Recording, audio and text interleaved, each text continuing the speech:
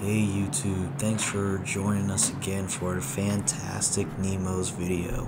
We've got a great one here for you today. This is going to be the start of our 1,200 gallon build for a restaurant called Rocket Pizza in downtown Charlotte. It's going to be a massive tank. It's 12 feet long, 50 inches wide, and 36 inches tall. This thing was built by Joe over at Glass Cages, and I want to give that guy a special shout out. He was very instrumental in making sure that we were able to get this beast built properly and engineered safely. But most importantly, the guy drove all the way from Dixon, Tennessee to hand deliver this aquarium to us. During the course of this video, you guys are going to be able to just see what logistics and what it takes to actually move a 1,200 gallon tank. It's an enormous undertaking, and I'll give kudos to the owners of the restaurant. That's Casey there, you see driving the forklift. They wanted to get their hands dirty, and they wanted to make sure that they actually were instrumental in getting the aquarium just through the doors. The whole process was exciting but nerve-wracking for me at the same time. Just watching this 1,200 gallon tank getting lifted up off the ground by a forklift, 12 feet up over some stairs and into a very expensive building. It was something that I'm glad Casey was doing and not myself. We definitely plan on documenting the build process for this tank and giving you guys updates with the YouTube videos along the way. But this thing is just getting started here. The next installment we're going to have is actually getting the tank onto the stand.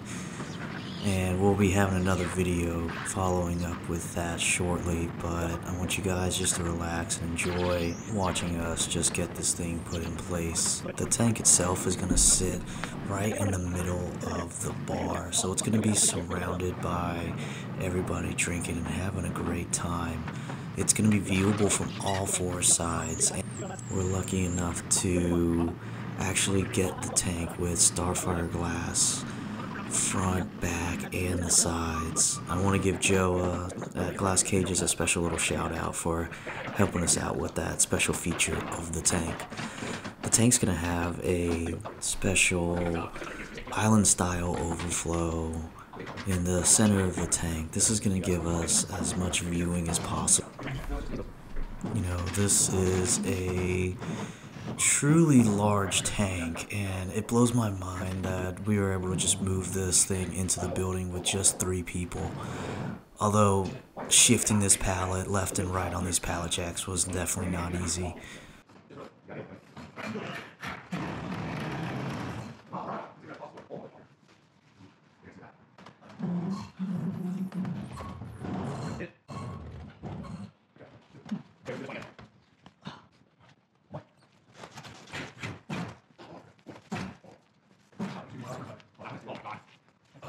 Coming up here, we were actually really fortunate because this thing barely fit down the hallway. We only had about 2, maybe 3 inches on either side. If you guys actually look close, there are little furniture sliders on the bottom of the pallet now.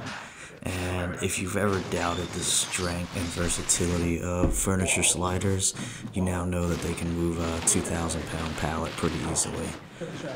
So here the owners are seeing the tank for the first time, and it's a little nerve-wracking when you're unwrapping a giant Christmas present like this, but they were ecstatic with the build quality.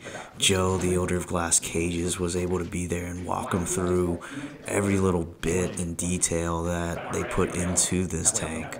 And I think overall everybody was super amazed and super happy about how the tank came out. So now the tank is just outside of the restaurant, and we've got to figure out how to get it into the restaurant and onto the stand. But that will be in our next installment of Rocket Pizza's 1,200 gallon build here.